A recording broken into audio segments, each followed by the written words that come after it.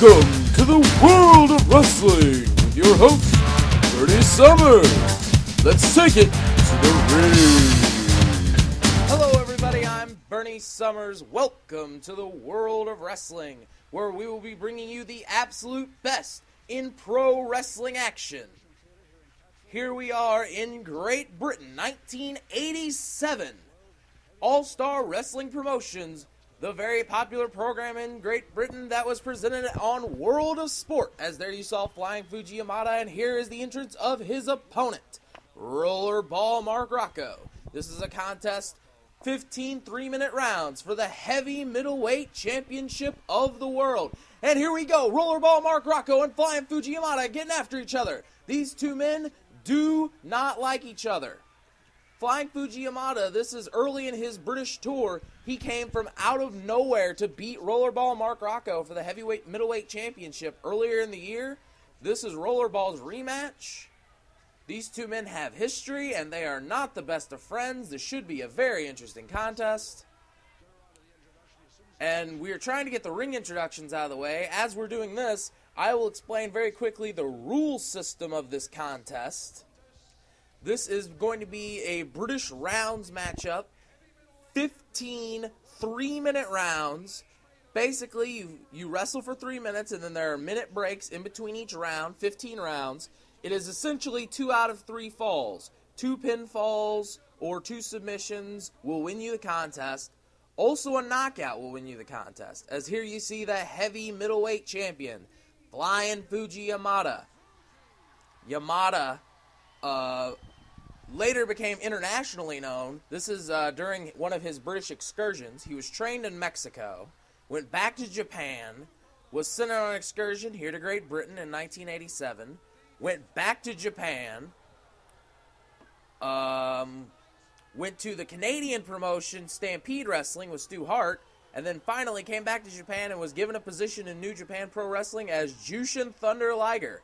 There's a little history lesson for you fans. And here you see his opponent, Rollerball Mark Rocco, also internationally known. At this point was the original Black Tiger, feuding with Satoru Sayama Tiger Mask in Japan as well. So both of these men very internationally traveled.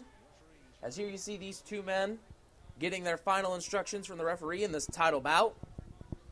Rollerball on the left in the red, white, and blue singlet. Yamada on the right in the red long trunks. Both these men receiving their final instructions before this heavy middleweight championship bout. Rollerball could definitely use the extra instruction, as he is not afraid to cheat in the slightest. As here we go, they lock up. Rocco with the slap right across the chest. They circle, tied up again. Yamada also slapping him right in the face, and Rollerball Mark Rocco is none too pleased. They tie it up again. Rocco with a headlock.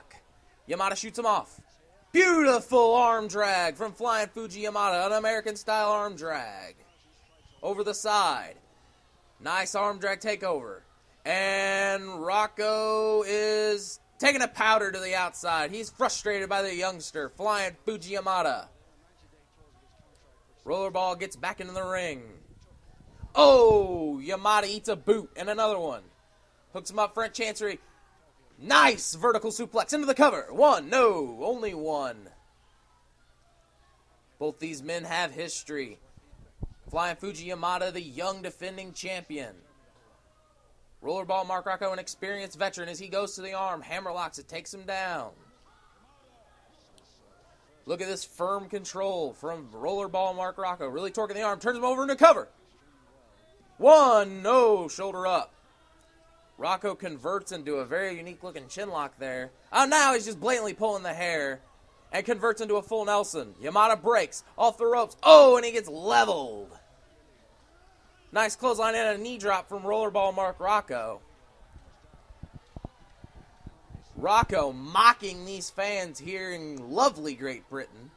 Oh, and an illegal right hand. And a elbow shot right to the side of the head of Flying Fuji Yamada. Small package inside cradle. 1, 2, no, only 2. That cradle was not tight enough. Flying Fuji Yamada escapes. They're looking to lock it up Greco-Roman style. Oh, Rocco grabs immediate control, grabs the hair, brings the leg over. Beautiful snapmare. Yamada reverses into an arm bar.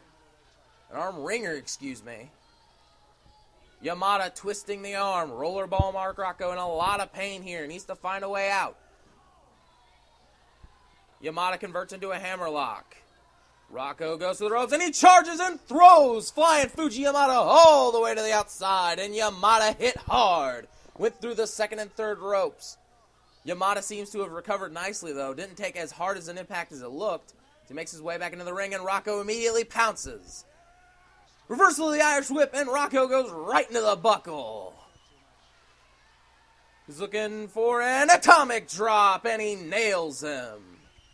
Rollerball Mark Rocco is getting rung around by this youngster, Flying Fuji Yamada, the heavy middleweight champion. Rocco's begging off. He's afraid of Fuji Yamada. And that's the end of the first round. Flying Fuji Yamada, if this was calculated on points, Flying Fuji Yamada definitely won that round. As you see the cornermen keeping him fresh, wiping the sweat off of his shoulders. Flying Fuji Yamada, without a doubt, won that last round. Rollerball was getting run around and out technically wrestled by Flying Fuji Yamada. As here we go with round two. Round two underway. Rocco immediately goes to the gut. Right into the backslide. 1, 2, no, only 2. Yamada gets the shoulder out. He rolls out of the backslide. Rocco with the three-quarter Nelson. That's a hold you really don't see a lot in America. He converts into an armbar, standard armbar. He had a three-quarter Nelson on for a moment, but he converts to a standard armbar, and he pulls the hair and shoots him off. Drop down. Yamada goes over. Beautiful hip toss into the cover. Only one from Rollerball Mark Rocco. He hooks him up in the front chancery and brings him to the ropes. Rollerball Mark Rocco is not afraid to use the ropes to his advantage. As you see here, he's hooking Flying Fuji Yamada into the ropes. Oh, but he gives a clean break. Was not expecting that from Rollerball Rocco. He's not afraid to cheat as they lock up knuckles. Greco-Roman style. We're going to see who's the stronger of the two. Rocco, both of these men are the same weight, but I would think Yamada, focusing more on athleticism and speed, Rocco would have the power advantage. As you see, Rocco was pushing him down, but Yamada's coming back up. Oh, and a nice overhead suplex. Yamada escapes the knuckle lock and overpowers Rollerball Mark Rocco. Oh, Rocco with a headbutt. That might have been low. Snapmare over. Going for a Dragon Sleeper variation? No, but Yamada snapmares himself right out of it. And they're circling once again. Locking it up one more time. Oh, Mark Rocco with an illegal right hand right to the gut. Right to the side. Rocco now taking advantage off that illegal closed fist. Looking perhaps for a backdrop, and yes, nails the backdrop. Rollerball Mark Rocco drops Fuji Yamada on the top of his head with a beautiful backdrop. Oh, and another right hand illegally from Rollerball Rocco. Snapmares him over. He goes off. And that knee was right across the throat. An illegal knee across the throat. Rocco goes to cover, but the referee refusing to count because that was an illegal knee drop. That was blatantly across the throat. The referee using his discretion to say that is an illegal move, and I will not count the pin for it. Rocco now going to the abdominal stretch off the illegal knee drop. Yamada getting stretched out. This is a good strategy by Rocco. Take out the core of the high flyers so he can't get that spring. Oh, but Yamada reverses. Yamada reverses out of the abdominal stretch. We're approaching the end of the round. Will Rocco tap? That's the end of the round. The round is over. Wait a minute. Rocco hip tosses him out of the hold anyway. The round's over. There's no need for that.